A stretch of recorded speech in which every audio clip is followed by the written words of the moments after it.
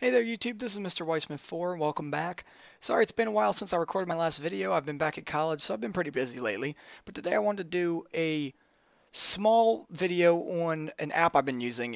I actually met this guy on the XDA developer site with my own app, and it's a Sudoku app. It's if you guys enjoy playing Sudoku or whatever in your spare time, this is something fun that I really actually have come to enjoy. It's helped kill countless hours of boredom when just riding around on a bus or like in class or something and you got nothing else to do and you don't really feel like sitting there listening. You can play Sudoku. So here I'm going to show you guys how to find it.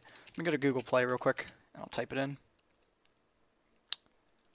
Type in Sudoku number place. And here it is. It's by Sylvian Sarl. Sorry if I pronounced your name incorrectly. But what we have here is the app's main page. This is what the app looks like while you're playing it. This is the main screen. You can either resume a current game. You can save up to like 10 games in this thing, so it's pretty nice. And you have different difficulties. I've been currently playing on normal. It's a lot of fun. It keeps track of your score based on timing and everything like that. And it's way easier actually than using a pencil because you can keep track of what numbers are in what. So let me show you guys a quick picture of my screenshot of my current game. Like this is one of the ones I was playing in my class. What you can do is you can toggle this button right here with the pencil back and forth as you're writing. If it's facing downward, what it'll do is it'll let you put the possible numbers into the square like you would in a normal Sudoku board, and then you can erase it obviously or whatever. And then if you flip it back this way, when you click the square, you can then add the actual big number in, whatever you want to fill that square in with. And what's cool is if you add in, say I add in like a 3 here and there was a 3 possibility over here, which there was originally, then when I add this 3 in over here, it takes that 3 out of this box for me, so I don't have to like erase it like you would in a normal Sudoku game. So that's pretty cool. And then what it also does is it lets you change like grid mode and whatever, and as you like select the square over here, it shows you all the possible things that could affect that box.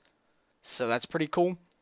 And it's really nice. It lets you save it all. It lets you kind of keep track of it. This game took me a long time because I was actually sitting in the middle of my CIS 450 class playing this, but yeah, no, I mean it's a lot of fun and I really enjoy it. He's got a video up here of this.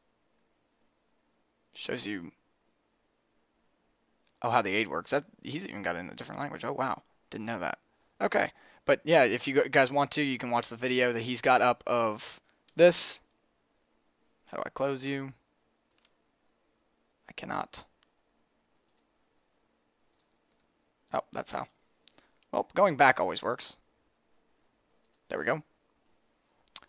Yeah, it's got really, really good reviews. It's almost completely 5 stars. I don't know who on earth gave it 5 or 1 stars, but I mean, whatever. And then it's got really good difficulty levels. The thing is actually challenging. It's a lot of fun. I really highly recommend you guys to go ahead and download this. It was definitely worth the time. The 5 minutes it took to find it. So I hope that's interesting, guys, and you guys enjoyed it. If there's other apps you guys want me to do reviews on or see stuff about, let me know. I'd love to do them. I'm planning on doing another coding tutorial in the next couple of days, so that should be up eventually. It's going to be about Android hierarchies and using the different how should I put this? The different value resources, like making a strings class, making an array class, all kinds of different classes that can go into certain value folders in Android. So I'm going to go over how to do that in my next video. That should be fun. And we're going to do, Dave and I should have another video up soon of our Minecraft thing. He's currently occupied at the moment due to his grandpa's passing, so he's been a little busy. But I hope you guys give him all your condolences. But he should be back soon, and we'll do another video with that. And yeah, that should be up to date with what we've been going on with. So I hope you guys enjoy this video and try out the Sudoku number place. It's definitely a lot of fun.